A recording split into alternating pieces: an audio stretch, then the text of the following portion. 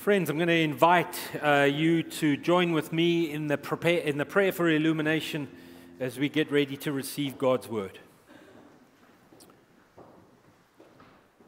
O fire divine, go through my heart. O light eternal, illuminate my soul. May we discover you in our loving through the Spirit of Christ who abides in us. Amen. Scripture passage today is from the Gospel of Luke. Starts in chapter 7, verses 1 through 10. When Jesus had finished saying this to all the people who were listening, he entered Capernaum. There was a centurion's servant whom his master valued highly, who was sick and about to die. The centurion heard of Jesus and sent some elders of the Jews to ask him, asking him to come and heal his servant. When they came to Jesus, they pleaded earnestly with him. This man deserves you to have you do this, because he loves our nation and he has built our synagogue. So Jesus went with them. He was not far from the house when the centurion sent friends to him to say, "Lord, don't trouble yourself, for I do not deserve to have you come under my roof. That is why I did not even consider myself worthy to come to you, but say the word, and my servant will be healed. For I myself am a man under authority, with soldiers under me. I tell this one, go, and he goes, and I tell that one, come, and he comes. I say to my servant, do this, and he does it."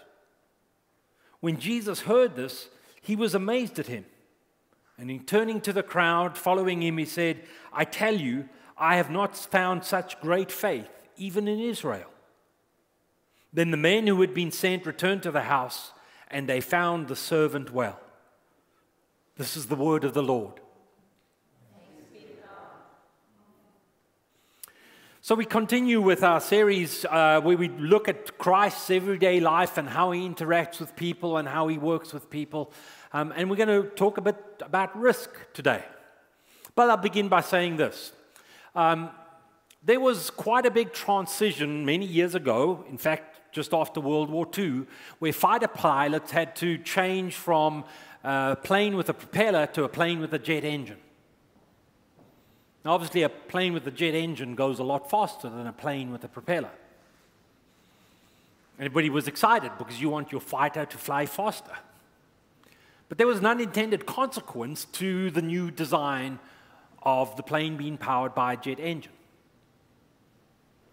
When it came to an emergency and the pilot had to eject from their seat, what they would do in the propeller planes is they'd hit a button, and as the seat ejected out of the cockpit, the pilot would just lean forward and fall out of the seat, and their parachute would be able to open.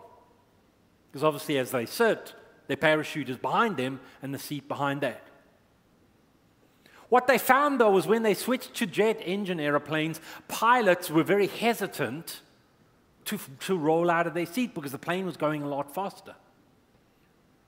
So what happened is they'd eject, and then they'd grip onto the seat. Well, that doesn't help if you've got a parachute between you and the back of the seat. They had to lean forward and lean out so that they could, in fact, deploy their parachute. But for some reason, they didn't want to take that risk. Now, I know that sounds a little strange. How would a World War II fighter pilot not be able to risk themselves by leaning forward into that seat because that plane was going faster? So what the military had to do was they had to redesign the seat so that, in fact, what it did was it gave, in essence, gave the pilots a push out of the seat so that they'd fall forward and they could deploy their parachute. They had to get that gentle nudge, that push, because they were afraid to risk. Today's sermon is about risking and about our fears that we sometimes have in risking. Now, I'm not talking risking here in the sense of whether or not you're going to decide to go and buy a lottery ticket after the service. That's not the kind of risk we're talking about. I'm talking about spiritual risks. I'm talking about taking risks in your own faith. And how we're going to do this is we're going to look at Jesus and we're going to look at the Roman officer, the two main people in the story. And we're going to look at the servant who seems to take a back seat, but who really the healing's all about. And I would hope that as we look at these people involved in the story, that it would teach us something about taking a risk. So we need to frame this a little in understanding who this Roman centurion was in that society. So the Romans occupied Israel. It was some kind of an agreeable occupation. I think that's the best way I could probably put it.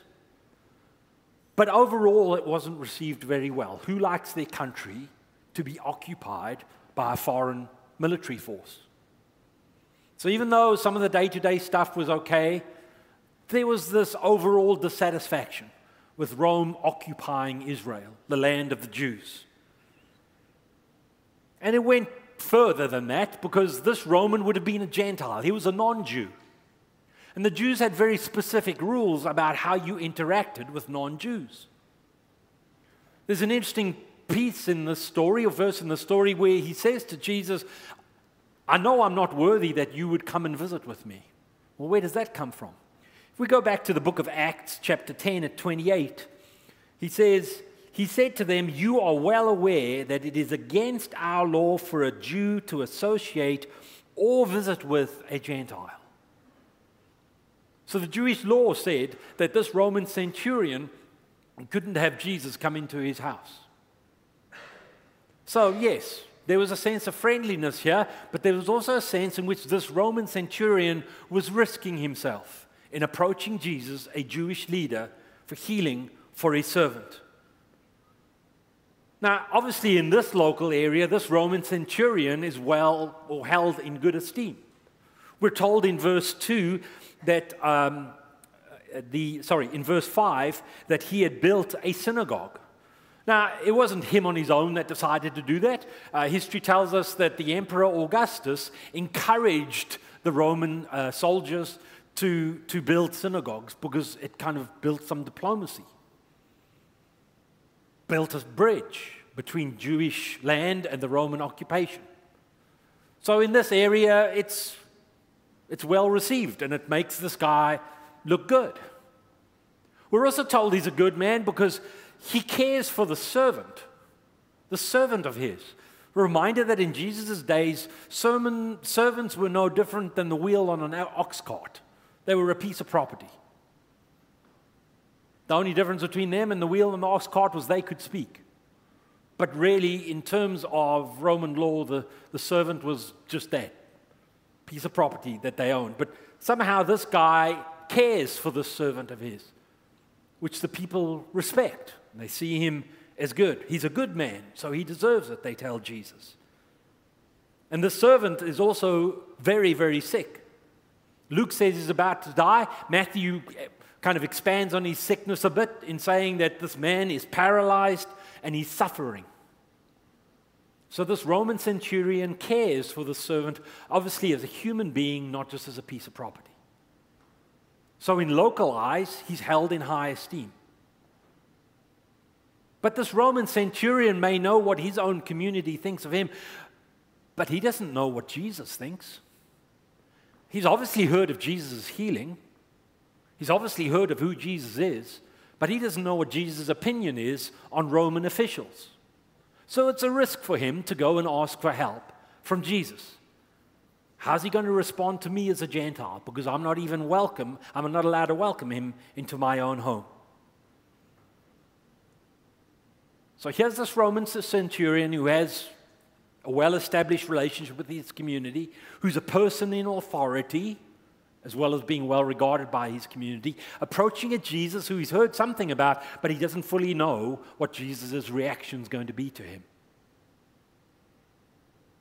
So let's think about that for a moment, and the risk that he takes in going to ask Jesus for help. He admits to Jesus that he says, I'm a person in high authority, but I also recognize authority when it's over me. But nonetheless, even though I'm a person with a lot of authority, I come to you, Jesus, humbly asking you to heal my servant. I think that's a great lesson for us in a very individualistic society that we lived in. We're encouraged to build our own lives, make something of ourselves. Some of us have done very well in that, in the point that we're incredibly independent kind of people. But it's very hard when you are a well-established, very independent kind of person, maybe leaning towards a person who likes to be in control. It's very hard to then submit to Jesus. And that's what's amazing to Jesus about this man. This well-established, independent individual comes to Jesus for help. He submits to Christ. How do you find that in your own lives? Do you find submitting to Jesus easy? Or do you find your desire to be in control gets in the way of that openness with Christ? Because it can. Our stubbornness and our pride can play into that too, in that it makes it a lot more difficult to humble ourselves before Christ, which is what this Roman centurion did. He essentially had the faith of the child where he humbled himself before Jesus' authority and recognized that Jesus' authority was even greater than his own. Another, bless you, great question. Do I recognize that Jesus' authority is greater than my own opinions, than my own self-established life, than my own opinion, especially of my own self? Because sometimes it is very hard when we get right before Christ and right in front of Christ to let go our lives fully. I don't know about you, but there's some parts of my life where I find very easy to surrender, and there are other parts of my life that I find incredibly difficult to surrender. For whatever reason, I want to hold on to them. Perhaps in the ignorance of thinking that I know better. But to fully submit to Jesus is a difficult thing for us to do, and it means that we've got to take a risk. We've got to take a risk and submit ourselves fully to Christ. That Christ would determine and shape my life, that Christ would determine and shape my opinions. Are we willing to go to that place and risk like this centurion did? Are we willing to submit to Jesus' authority? Because that's what it will take. Full submission. Jesus asks no less. Because how else is he going to work with the difficult parts of our lives if we don't surrender them to him? How else does Jesus work in our lives if we selfishly or somewhat ignorantly hold on to the things that we think are of value to us, but we won't let Jesus address us, we won't let him challenge us? The risk of submitting. Something that grows our faith and strengthens our faith. So the officer risks in his position, he risks in helping Christ, in asking Christ for help. That's his risk that he takes. Now Jesus risks in response. You say, Jesus, Son of God, how's he risking in this situation? Well, remember, Jesus is fully human. So in this situation, the fact that he's helping an enemy officer is a risk. Now, we know that local community held him in high regard. In fact, somehow the Bible often paints Roman centurions in a very positive light. It was the Roman centurion who was at the foot of the cross who recognized that Jesus was Messiah. It was a Roman centurion who became the first Gentile member of the Christian church. So the Bible often portrays Roman centurions in a very positive light, but the bigger picture wasn't always that. There were lots of people who loved to criticize Jesus.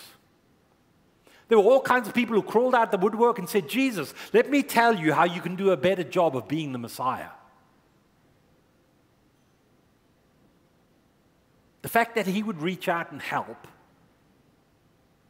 an occupying enemy was a huge risk. Because all of a sudden he'd have all these experts crawling out about what the Messiah should and shouldn't do. He risked being judged by the Jewish leaders of that time, by the individuals. But Jesus risks. He reaches out, as he so often does throughout his life. He reaches out to those who the crowd somehow don't think qualify quite for Jesus to reach out to them.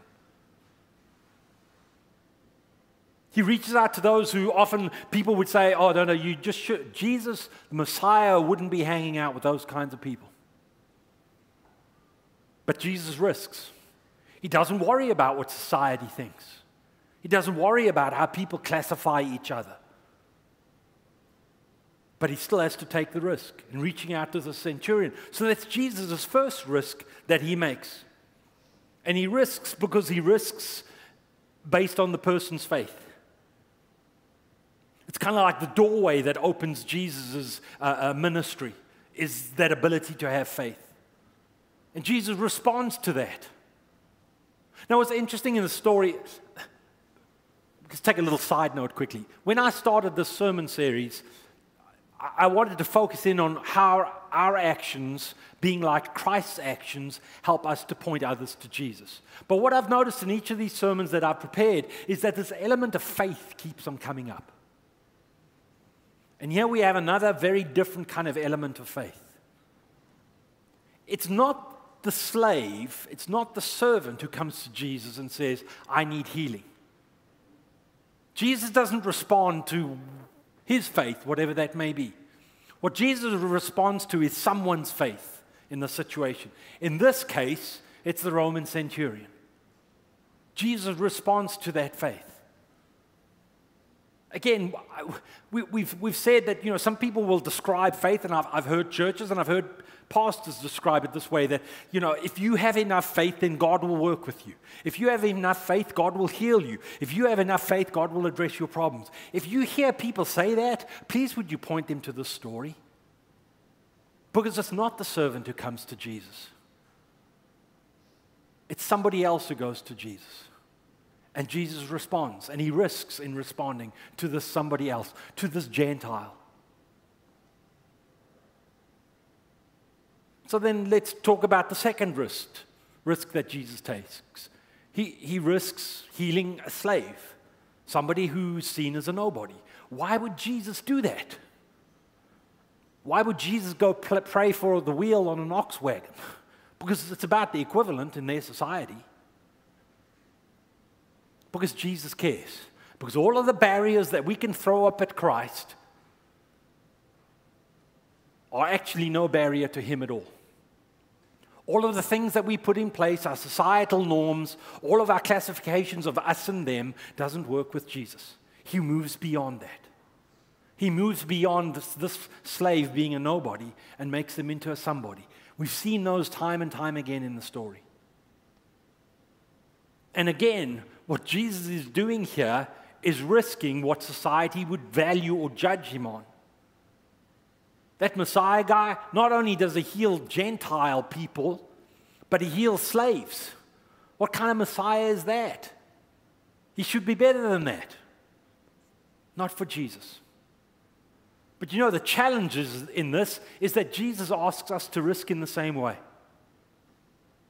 That we would reach out and give a voice to those who are voiceless. That we would go beyond society norms and live by Christ's norms. That's the risk that Jesus is asking us to take. So not only a risk in submitting ourselves fully to Christ, but that we would risk ourselves in moving beyond our own place of comfort. And then there's a third risk here. It's the risk of being weak and asking someone else for help. We don't know why that servant couldn't directly communicate and send a message to Jesus. But somebody else does it for him. And you may be at a point in your life where somebody else has got to pray for you. Or where you've got to ask someone to pray for you. That's a risk too. It's a risk to admit my faith is weak. It's a hard thing to say sometimes, especially if you've been in this church for a long time. And everybody thinks, oh, you're the spiritual person. What do you do when your faith is weak? Are you able to say to someone else, I need you to pray for me? I need you to pray for me spiritually because I'm having a really difficult time with God. Maybe that really difficult time is even in believing in God. But it's a risk that we take. The risk in asking for spiritual help. So yes, this is a story that challenges us, that asks us to step out and submit ourselves more than we ever have before to Christ. It's a story that says we need to risk in society and be who Jesus wants us to be rather than who other people want us to be. And it's a story of risk in that sometimes we need to pick up a phone or send a text and say to somebody, I need help. My faith is not good. Please, lift me up. Because when you risk yourself in submission, and when you risk to do what God asks you to do rather than what other people expect you to do, and when you risk with your faith, you then begin to point other people towards Jesus Christ. So risk.